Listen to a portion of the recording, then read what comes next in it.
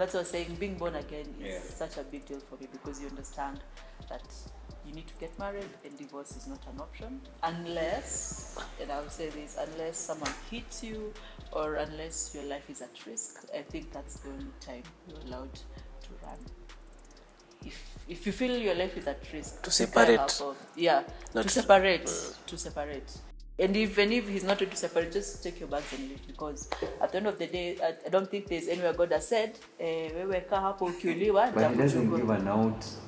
Yeah, there's no out. The only out is if he's cheating. No, but if he holds a knife to my neck, or if I hold a knife to his neck, I don't think that is justifiable. I don't know why they didn't try that.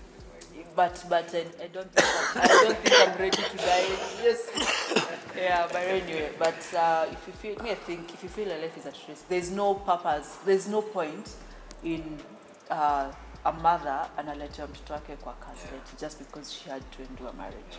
If you feel your life is at risk, if it means running, hey, take your bags, by all means. But ufikie mapasi. Stick there through thick and thin. No, but you know that your topic is very tricky. Because I remember when we were going through marriage counseling, we were told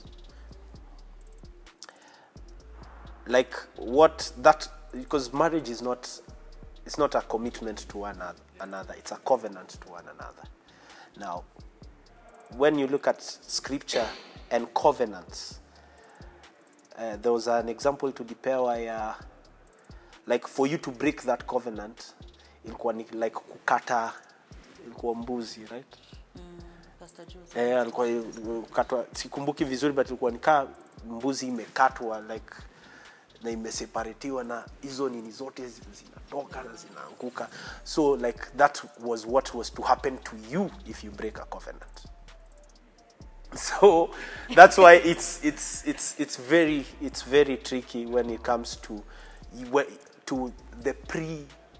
That's why nasemanga there's that perfect will, acceptable will, and the good will of God. So aligning yourself to the perfect will of God. The perfect will of God is accompanied by faith. So you must go through things that need only faith. That all constantly they will always remind you that enyewe hii kitu tuko ndani because God alituonyesha hii na akatuonyesha hii na akatuonyesha hii. So it continues to inform you. It continues to inform you because when you're together, when you're married, lazima mgongane. Even ukieka watu wawili, it's only personality. Na nakumbuka there's someone nilikuwa nasikia mtu anasema don't bring roommate issues in marriage. Like mnakosania, don't break up over roommate issues. So mkona two issues are sijui socks, sijui handbags, sijui toothpaste, sijui hizo ni roommate issues. Mimi nimeishi na roommates sana. Napata kuna tuwili toothpaste unaola kufinya kutoka chini and then kunila katikati ama hapo juu. Mimi hata toothpaste ni small issue. Umeishi na watu wenye wanakuambia ni aje mimi napenda usafi. Mimi napenda usafi. Umeishi na mtu 3 years hajaiosha. Anaonanga tu ni niko safi, napenda usafi. Atapanga hata vitu na asukume vumbi, anapenda usafi.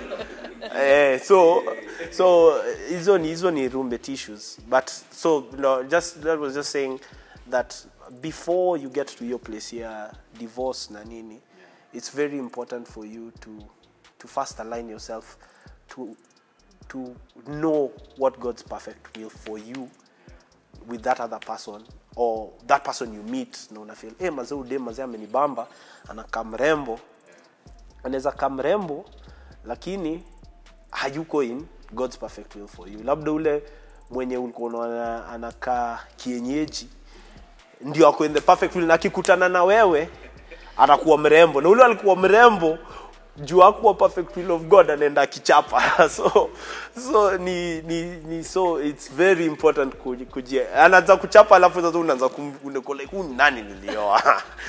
Unajua. So najua digress tumeenda nini sana, but the point yeah we ended up knowing and it's a constant renewal. You constantly remember when small acts zenye zina happen sahi zinaendelea kuinform enyewe hapa nili make the right decision. Hapa enyewe ndo God ulikuwa set aside for me. Niko hapa wewe ndo God ali set aside for me. You're the one. Saila ananisumbua. Niko lakini yenyewe. You God kama kangekuwa na kavenya nakaa probably ningekuwa nimempiga kofi moja moto sana. Lakini we don't do violence. Your stories are asijui niseme aje. Like I'm just sitting here and nasikiza and I'm like, hey, it's really inspiring. So let's shift the gear sasa, nataka tuingie sasa into when now did you decide Anne has to be my wife, and I have to ask her this question. I have to convince her. I don't know what you did, but you'll tell us. How was that playing out in your mind? Like the whole process, ulikuwa nafikiria about proposing, did you propose, and did he? Ama pia ni ile mnatembea tu mnajipata hai. Aya. Si tufanye tu hii thing.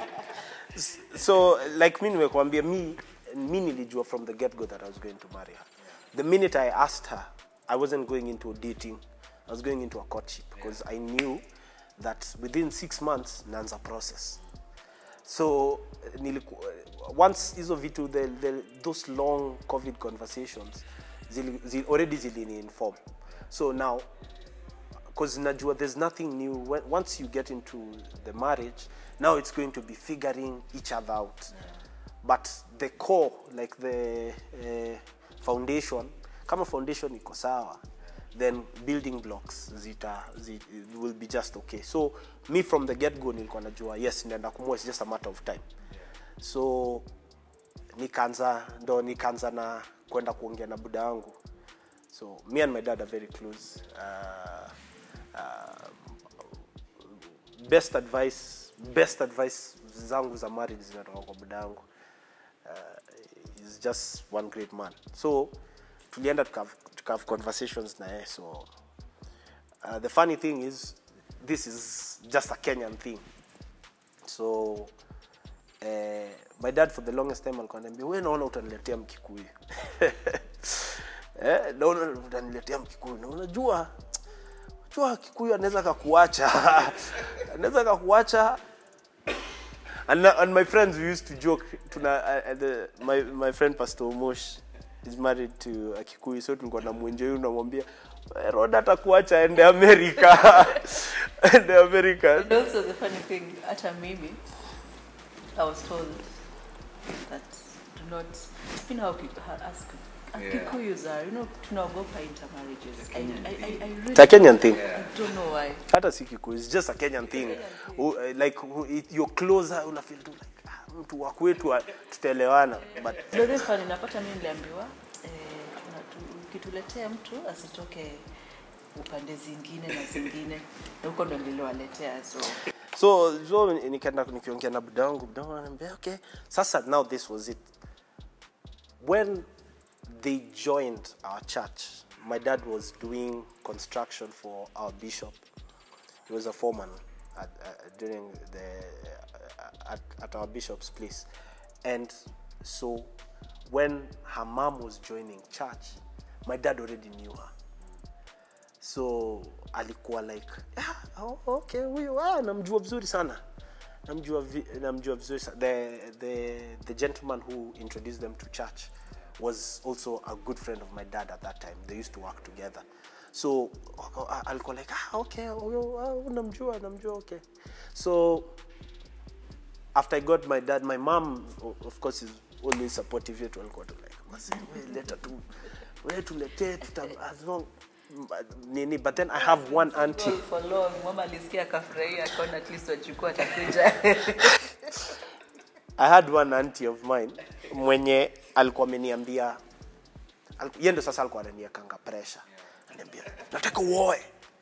In fact wewe fanya hivi by December utakuwa umeniletea msichana wa kuona kani pesa inakusumbua. Nitakufanyia hiyo wedding, nitafanya kila kitu na nitakupea pesa ya 6 months ya kuishi. Nikato like yeah. So but her she's the most difficult to impress. She's very tough.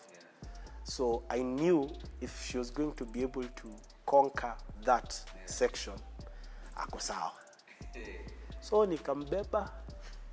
On one Saturday, I called my auntie, hey, I'm going to bring my... Sasa tulikuwa tunaenda kupropoziwa. Ngoja. Si hapana siamuuliza story ya nini?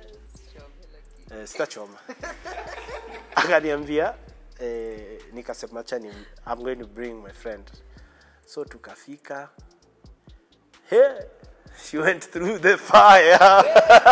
Fire. Yes, kubedali go through the fire. Tukitoka hapo relationship was probably on the rocks. Ilikuwa tu like maze. I'm not very sure about these guys, this family. Siko very sure about us. That was the second person I could go through. Then so we're just slowly informing guys because I'd already made up the decision. Then nilikuwa najua like she wanted a proposal. Let me tell you my perfect proposal. That is sunsets. Mimi napenda sunset. So mimi nilikuwa nataka tu sunset. Alafu akapo nizimia and then sunset iko tuko the park. Napiga zile picha za silhouette. Hizo by the beach. Sunset tunaona vizuri hapo. Aya. And then nikambeba tukaenda naye Mombasa for proposal ya beshte yangu. So Nilikuwa wapi? tumeenda Mombasa by the beach. Ni tu sunset ilikosa. Lakini the setup was correct. Perfect. So yeah. So unajua of course kama pressure nini. It took long before you proposed. Ngoja niseme. Oh, okay. Sasa na mimi nikakuwa tu like mazena I'm going to delay it. No, you didn't decide. No, I bet I did. Okay, I didn't. Hadi sasa hadi wedding ndio inaenda kufika. 1 month before the wedding. We- You've not even proposed. Tunaenda kufanya wedding lakini hauja proposes vile ulikuwa unasema tu tulienda. Sisi washakuja home introduction but haja propose like So hata nakumbuka siku tulikuwa tunaenda introduction, the first day tunakuja introduction, kazini yake ananiuliza, "So kama unapanga kupropose, mimi nitakuta ni show niko tu around." Jona mimi ana propose lini? Alafu namuuliza wewe anakuambia, sijui ataniambia anything. So I waited, I delayed it. But also I did it intentionally just because I wanted her to say yes when we know for sure that we are going through with this thing completely. So proposals, you need to acknowledge proposals for me, watu wanafanyanga for public acclaim. So watu wanadu proposal, watu wanataka kuchukua video na nini za kuonyesha wasee that mazee nimepropose, alafu it's outdoing each other. And then after wasee wamepropose, wanaenda 6 months, 7 months, 8 months, 1 year, unasikia hao wali break up. But mimi nilikuwa nataka first, for me it was very important for us to have, and that's why nilikuwa na go through that process of my parents, my family, her family accepting, seeing who I am as a person, because yes, tuko na our own fears because of hearsay. So utasikia si wanakuanga hivi na hivi na hivi na hivi, mazee usiniletee mse kutoka huko. So I wanted them to know me first, accept me, accept the union because there's no union without family. And then now, after we're finished with that process, then now do a proposal or an engagement, have like that engagement, the whole proposal engagement party. Now you're sure that after that, then it's the wedding and everything else. So we did the traditional first, and then I proposed, was it a month or 3 weeks to the wedding? Yeah, like 3 weeks to the wedding, that's when I proposed.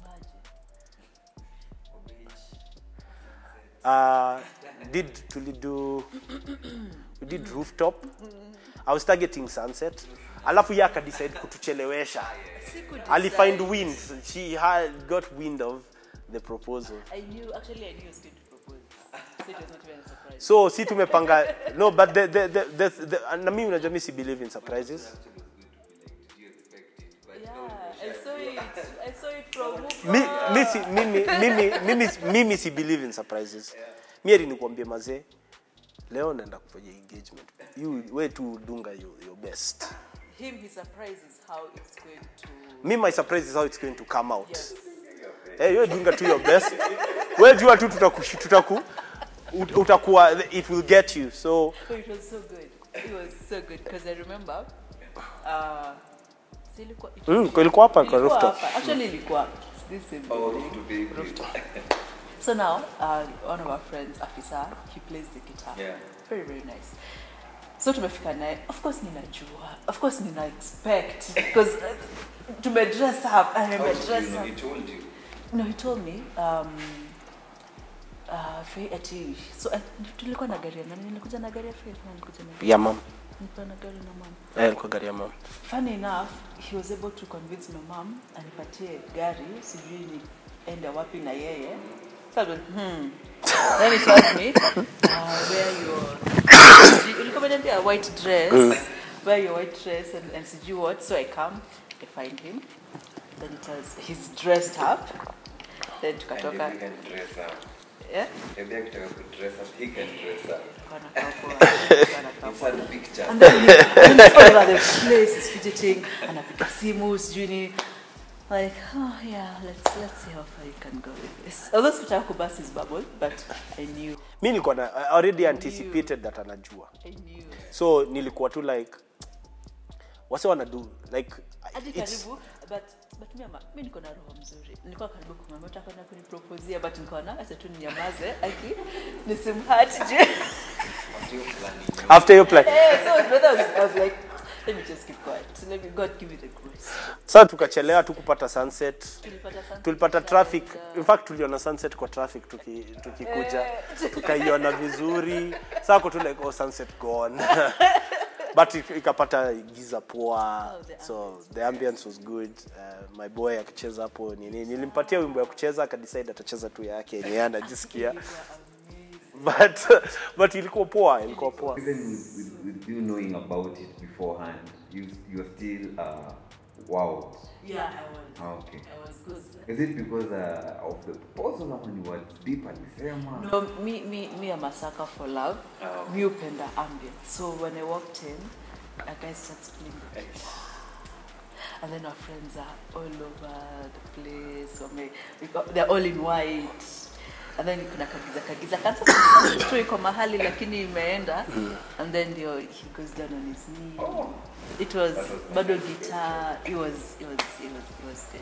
Nilikuwa nilipiga ile kitu ya masimpi ya kwenda kwa magoti. Nilikwambia tu is done. Best yangu alikuwa ananiambia sasa mbona upropose bana? Mimi sikupropose. Si nilioa. Fanya ile ya church, unajua ile ya church public announcement.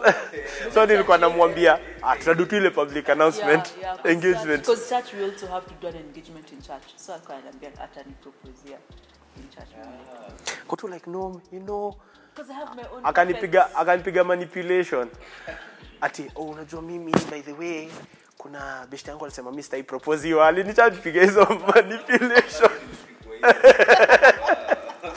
Nikamsikia niko tu like kuna mtu aliniambia hivyo. Nichome, acha nichome moja tu. Ni allow tu nichome moja.